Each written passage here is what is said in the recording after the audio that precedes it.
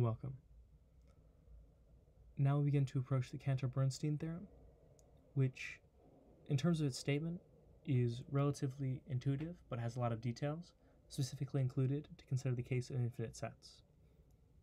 So for the statement we have, if there are injective mappings F from A to B and G from B to A between any two sets A and B, then there must exist a bijective mapping H between those two sets A and B.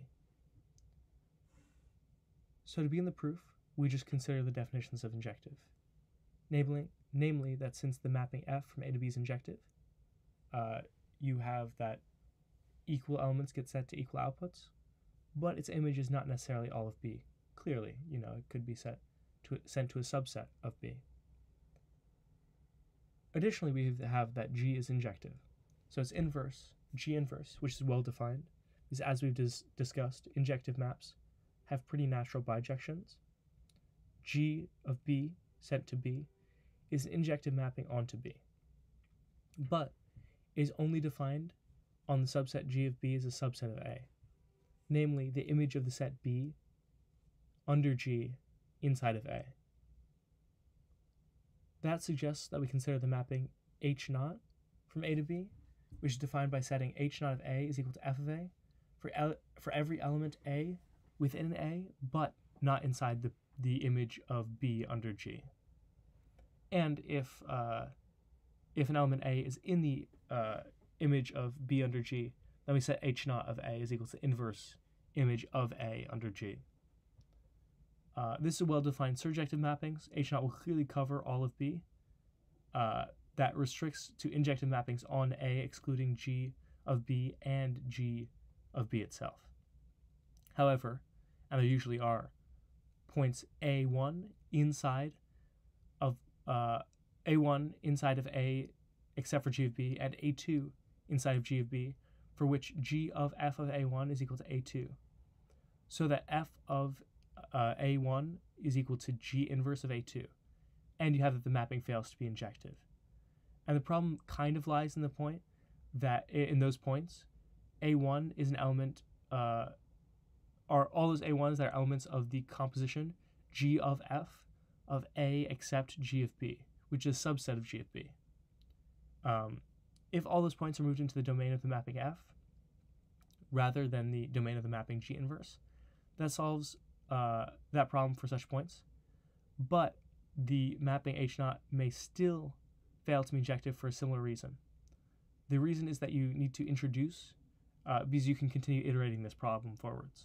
So the solution is to introduce the set of C, which is equal to all of those points A that are not in G of B, unioned with a large union. So we consider all of those points such that any iteration of G of F, so G of F to the n, on the set A intersect A except for G of B, which is a subset of A, and we union over all of those. And if we union over all of those and consider originally all of those points that are A except G of B, then you'll get the subset. Then you get the set C, and then all of that will be a subset of A. So it's usually useful to draw a picture here between A and B, and note when elements in A except G of B can be set to a problematic domain under G of F for all n. So let's consider what happens once we construct this set C. Since A except G of B is a subset of C, then clearly A except for C is a subset of G of B. So we can now we can finally construct our final mapping, which is just borrowing ideas from the beginning, namely that you let the mapping H from A to B be defined by H of X equal to F of X for, actually it's probably better to start the other way, that H of X equals to G inverse of X for every X that is in A except for C, which is a subset of A. This is because they will never get sent to a problematic area. These are always well defined under the inverse G, under G inverse.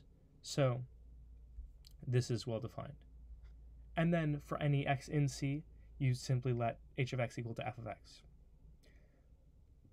As noted, G inverse of X is well defined on the subset A except for C, since G is injective. And then this theorem will now be demonstrated by showing that this mapping, just defined as bijective. It's kind of defined in our construction, but we can prove it more explicitly as follows. To demonstrate that it's injective, consider any 2 points x1 and x2 in A.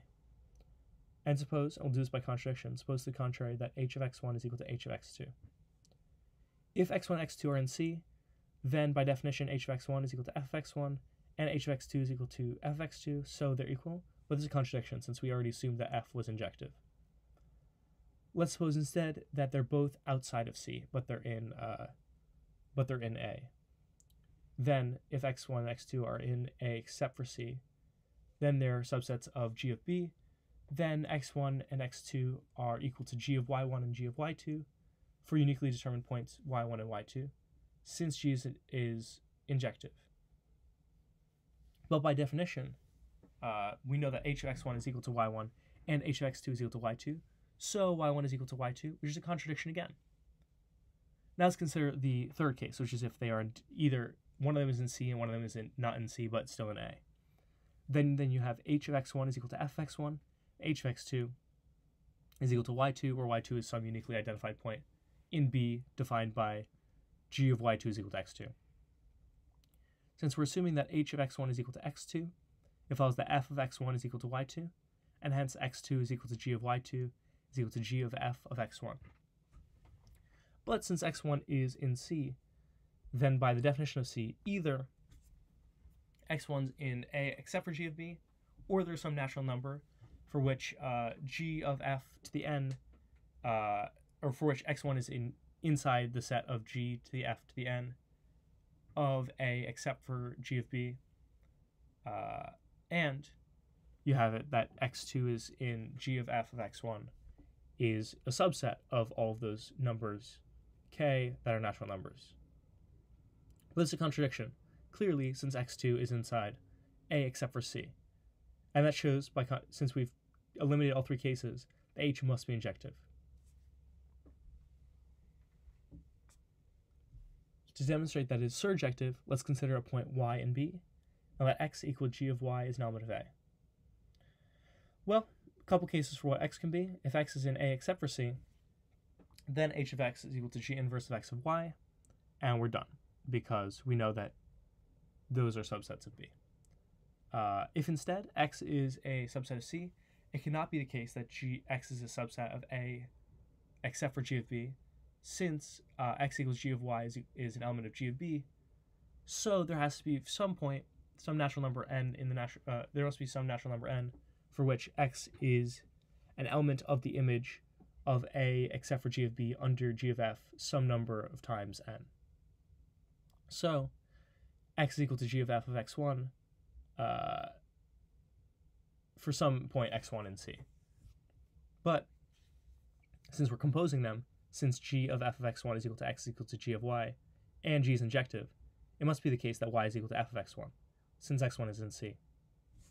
And then, by definition, we have h of x1 is equal to f of x1 is equal to y.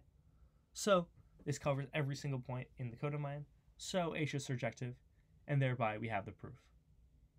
With that very detailed proof out of the way, we will begin to use it to define a partial order on sets, and using natural numbers, and then we will consider some more of Cantor's theorems. Thank you.